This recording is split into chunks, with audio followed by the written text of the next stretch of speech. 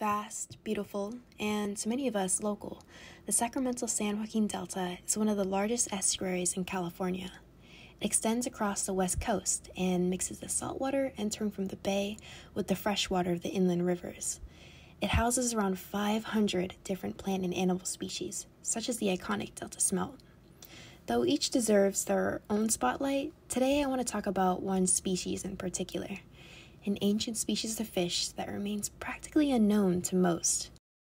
My name is Trin, and this is my mini documentary of sorts on green sturgeon, the Delta's disappearing prehistoric fish. My main goal with this project was not just to examine the characteristics and threats of the species, but to convey what I've learned into a sculpture. One portion of this video will cover general information, and the other will center more around my artistic process. By the end, I hope I will make you all appreciate this amazing animal just a little bit more. So, where do we start? Well, green sturgeon are these large, rare fish that have remained practically unchanged for almost 200 million years. I mean, they can't even look like a dinosaur. These animals can reach upwards of 7 feet long and survive until they're 70. Compared to the more famously known white sturgeon, they differ in obviously color and certain physical attributes such as a pointier snout. The reason many of us might not have heard of them is because they're one of the few species we don't really eat caviar from. If you don't know, caviar comes from sturgeons, and it's said that the meat and the eggs from green sturgeon are poisonous, but I don't think that's exactly entirely true. Just because we don't kill them for caviar, though, doesn't mean that they don't face other notable threats, but I'll get into that in more detail later. They're an androgynous species, which means they can live in both salt and fresh water. They spend most of their adult life in the ocean, but when it comes time to spawn every 3 to 5 years, the population near California makes this long journey towards the San Francisco Bay during the spring and head towards sections of the upper Sacramento River to lay their eggs. During early winter, the adults head back to the ocean, while the babies grow up and head downstream towards the Sacramento-San Joaquin Delta, once they are juveniles. Here, they stay for about few years and grow quite rapidly.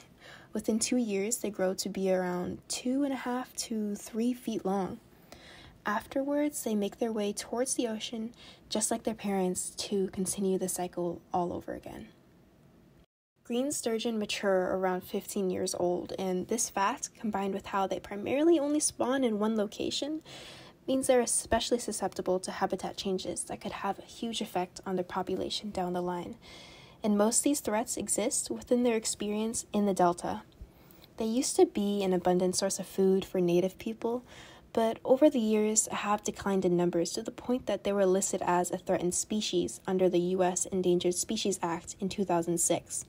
Their population today stands around 10 to 12,000 and seem to be doing better, but many of the threats that they face still continue to exist today.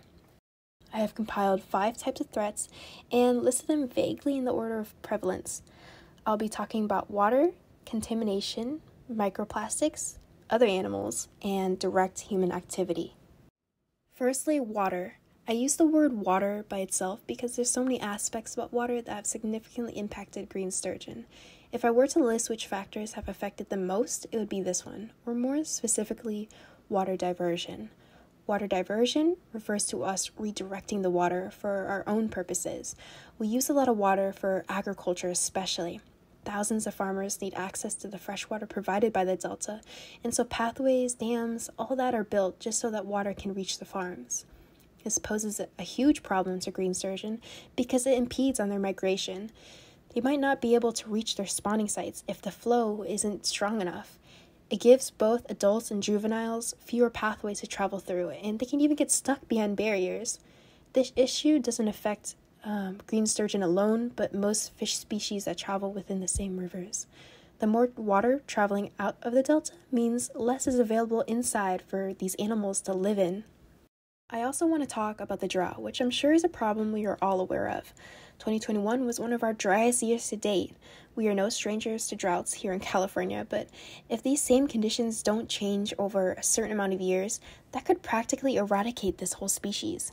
High temperatures and less water mean fewer green sturgeon eggs will be able to survive.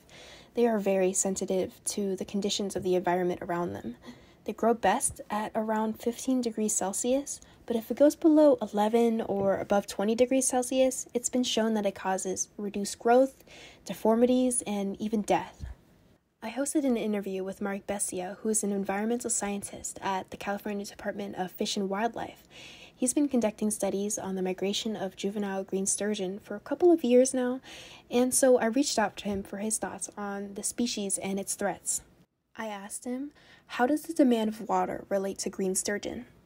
One of the equations and simplified equation in fisheries is more water equals more fish. So as you're well aware, there's not enough water all the years to supplement all the needs for agriculture, urban uses, and fisheries. So everybody suffers a little bit. So I also asked Marc about what he thinks we can do to save the habitat of green sturgeon.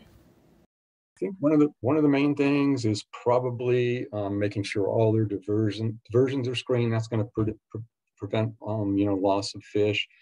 And then some of these efforts we're not sure how effective they are because they're benthic species. They stay on the bottom, but they're trying to do more floodplain restoration where the river can flood out of its channels and areas and provide more habitat. And that'll actually, even if the sturgeon don't occupy that habitat, it kind of increases the food web in the delta. So in an indirect way, it'll provide them more food as young fish to eat and survive. So and there's also projects in the delta to restore some of the upland into a tidally influenced habitat. We know white sturgeon will occupy really shallow areas. When high tides, they'll come up and feed in those shallow areas.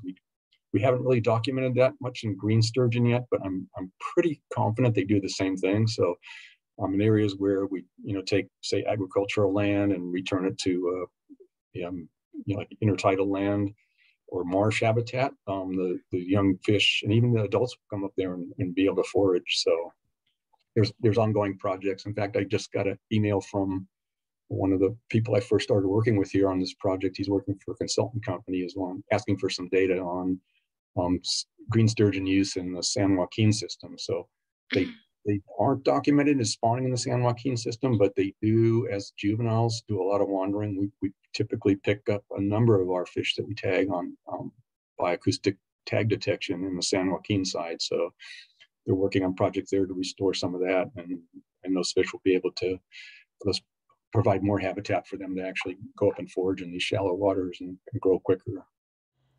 As an individual, we can also help by avoiding thirsty crops and meats like beef when choosing what to eat. Thirsty crops refer to those that require a significantly large amount of water to grow. These include corn, potatoes, almonds. Of course, you don't have to cut them out completely, rather just avoid consuming them on a regular basis. Other large-scale solutions outside of what Marc mentioned would be more action to fight climate change and to build fewer barriers and diverting pathways within the delta system. Both would also provide more habitat and suitable conditions for green sturgeon to thrive. The second factor I want to go over is contamination. Contamination of delta water specifically. I suppose this can also fall under water, but I wanted a section to focus on this in more detail. Contamination isn't super high of a threat to green sturgeon primarily because they spend most of their lives living in the ocean, which has lower levels of contamination compared to the delta, where chemicals can reach higher concentrations more easily. Despite that, it's still an important issue to consider, especially because other species that don't travel as much are at an even greater risk. The first pollutant I want to talk about is mercury. Mercury is a type of metal and can enter water sources by way of industrial wastes, mining wastes, and incorrectly disposed of trash like light bulbs. This is especially significant when you consider California's history of mining for gold. Miners would use this material to better collect gold, but in the process, release it into the water and atmosphere. Mercury is then converted to methylmercury by bacteria and other processes once in a lake or river. Marine animals absorb methylmercury from their food and from water as it passes over their gills. Mercury is tightly bound to proteins in all fish tissue, including muscle. As it climbs up the food web, mercury bioaccumulates in larger predators like green sturgeon. High concentrations can lead to neurological changes, shorten lifespans, and increase incapacity to produce offspring. They are more likely to struggle with swimming and possess a weakened sensory and motor system too. Another way is through household hazardous waste. Household hazardous waste refers to any unwanted household product labeled as flammable, toxic, corrosive, or reactive. You're meant to throw these away by dropping them off at the correct facilities or making sure they're contained properly. I implore anyone listening to look up the materials you use and which one of them are considered hazardous, and making sure you throw them away correctly afterwards, as well as where the nearest facilities for waste are. Some hazardous wastes that contain mercury are fluorescent light bulbs, thermostats, thermometers, and novelty items like light-up shoes. When they end up in landfills, they break down and can travel by way of water. Another pollutant that can affect green sturgeon is selenium. Selenium is a mineral that occurs naturally in the soils of the San Joaquin Valley and get washed up into the delta through irrigation runoff. It is also a component of pollution from delta oil refineries. There was actually this huge story during the 1980s where irrigation water runoff caused massive reproduction defects in surrounding water birds, and they tried their best to reduce the selenium concentrations in the agricultural drain water, but of course they can't get rid of all of it. Similar to the water birds, selenium can negatively impact the reproductive systems of green sturgeon. They found high concentrations in certain fish species and that it causes deformalities in their embryos. In addition, they can also become less fertile. Lastly, I'd like to talk about a few other contaminants. The ones I didn't yet mention include fertilizer, pesticides, and oil pollution. Two of these come mainly from agricultural processes. Fertilizer and pesticides are used on crops to make them grow faster or become less appealing to insects, but this comes at a cost. When they're watered or when it rains, these chemicals can make their way to natural water sources, such as rivers, where green sturgeon inhabit. Fertilizers contain nitrogen and phosphorus that contribute to the formation of harmful algal blooms in water, given the right conditions. They deprive the surrounding area of oxygen when they die, leaving little to none for the surrounding species to breathe. Pesticides, oils, and other similar materials can kill off animals upon prolonged contact. This applies especially to smaller animals like amphibians, shellfish, and water birds. This can alter the delta food web, making it harder for green sturgeon to find food. Solutions to avoid contamination would be to first throw things away accordingly, and if you're unsure, you can always look it up on the internet. On a large scale, we can find better ways for contaminated water from farms to be diverted away from delta systems, and for them to be treated. Microplastics are the third type of threat I want to talk about. They've been found within a multitude of marine species. Human activity leads to plastics and chemicals produced manufacturing them invading marine ecosystems. People often throw plastic waste away onto the streets and even directly into the water sometimes.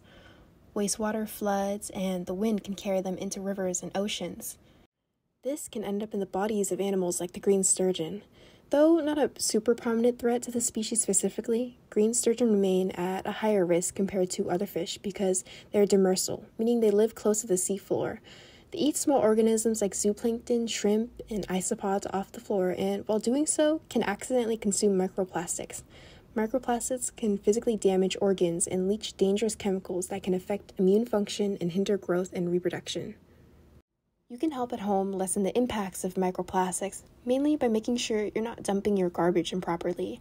I would also advise avoiding single-use plastic when possible because they're so light and they fly away, making up a large majority of what ends up in marine environments. Facilities that treat water commonly use filters to get rid of larger pieces of plastic, but the smaller it gets, the harder it becomes to remove it from the water. The best solution overall is just to find ways to implement large-scale use of plastic alternatives. The fourth type of threat I want to talk about is other animals. I want to kick it off first with what Marc thinks about the predators of this species. One of the principal things I think is what we've kind of learning is based on the water year is really highly correlated to survival even to the juvenile phase. So, every year they'll go up the Sacramento River and spawn, but if there's not very much flow, the water's clearer, and the predation rate is really high on eggs and the larvae. So they're really susceptible to predation, particularly to some, non-native fish species. We're finding out that, catfish are a really significant predator on the early life stages, more so than maybe striped bass, largemouth bass. So if you've got a really big water year, the water's colder, more turbid, those eggs and larvae have better chance to survive. And once they reach the juvenile stage, say, 250 millimeter to 300 millimeter fork length, which is, 10 to 12 inches. Mhm. Not many other fish or predators will eat them. As Marc says, predation is only really prevalent during their early stages of life.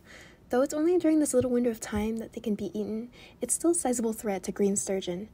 Catfish and striped bass aren't even native to California, meaning they were brought in by humans either accidentally or deliberately. I can only assume that they're purposely introduced so that there's more to fish. Because of that, I'm sure it's debatable whether introducing these species was worth some green sturgeon being killed off. The reason why I didn't call this factor just predation is because I also wanted to talk about the Asian clam. They, of course, don't eat green sturgeon, but have a massive impact on the food webs, thus by proxy, negatively impacting them as well.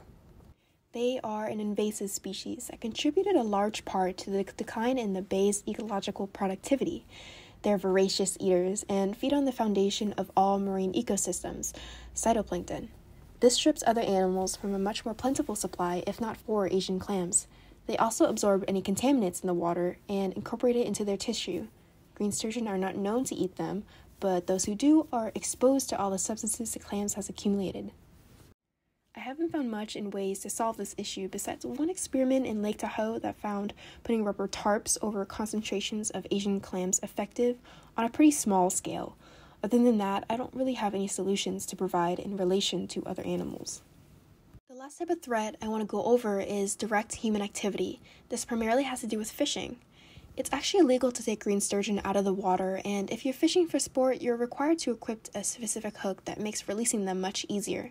There's a lot of rules surrounding what to do when you accidentally catch one, such as making sure not to play with them to exhaustion, and when you're about to release them, to face them towards the current until they swim away.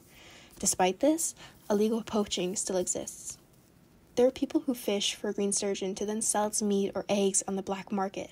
Chronic toxicity and poaching are the main reasons why we don't see sturgeon to grow to massive sizes such as 15 to 20 feet.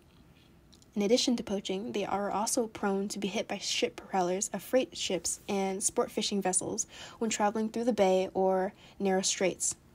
10% of Atlantic sturgeon mortality occurs because of this reason. Green sturgeon have no avoidance behavior, so it's harder for them to navigate among these obstacles. Lastly, they are sometimes caught by fisheries who are aiming for other species like halibut, but are mistakenly caught as well. We don't actually know the extent of damage it causes green sturgeon when they're caught and released, but I did see while researching that the NOAA, or the National Oceanic and Atmospheric Administration, are actually conducting research around the long-term effects of this. The only solution I can provide for this section is to possibly set specific paths boats and ships should travel on, but that might be a lot of work for honestly very little change. Other than that, I guess just don't buy fish goods off the black market. All 5 types of threats, water, contamination, microplastics, other animals, and direct human activity have contributed to the decline of green sturgeon in some way, some more significantly than others. You might be wondering now, why should I even care about what happens to them? Well, to be honest, whether they exist or go extinct will have little effect on us, so I can see why one may not initially find any value in learning any of this information. But I want to say to those people that though they might not care about green sturgeon specifically, many of the threats I have talked about also apply to a variety of animals across different ecosystems. The fish that you eat or the water that you drink are both impacted by microplastics for one. The more we make ourselves aware of the issues that affect them, the better choices we can make in reducing our impact. That is one of the greatest lessons I've learned through my ecology class. Green sturgeon just happen to be one of those cool animals that might go away if we don't do anything about saving them. They are a rare megafauna of California, and to me, something to be proud of living amongst. And that is why I decided to make a sculpture of one. So, without further ado, here's the fun part of the video where I talk about how I made this. This ecology class has really made me think about my impact as an artist, and one of the main things I kept in mind during this project is how to reduce what I throw away throughout this process, as well as utilize what I already have around me instead of buying new things. And so I'm actually super proud that I only had to buy very few things that I really couldn't get on my own or for very cheap or used. I actually kind of listed them in the order of how much trash they had because when you compare Big Break, to Lazy and Marina, it's practically like night and day. I think that just says a lot about the cleanup efforts at Big Break versus like the cleanup efforts at other parks and fishing spots. So, Big Break Regional Shoreline, what did I find here? I actually didn't find practically anything. I came out with this like bag and a grabber, and I walked around the park, but I really couldn't find anything besides like this, I think, to-go box that I ended up not using.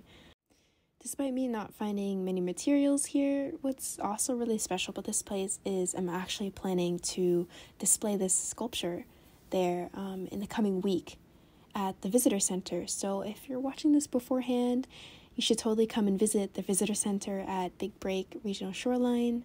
My sculpture is going to be up for about a week in there, so yay! I actually got a chance to talk to a naturalist who worked here at Big Break by the name of Misti Marsh. And during our meeting, I told her about my project, and we just talked about green sturgeon and what they actually do at the park. Has any of your work helped conserve green sturgeon, like specifically? So we know, I think it is kind of known, one of the threats to green sturgeon is habitat loss and habitat degradation, or lower quality of habitat. So the park district does help preserve some land. We have land right here at Big Break that is protected and preserved. So I would like to think, yes, what we do does help. Working for the park district is helping. This conservation is helping.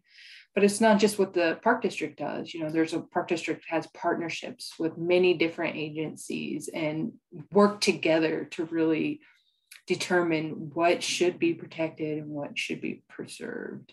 What are some mistakes or things most people ignore that unintentionally harm local marine life? So this is where we do a lot of our work.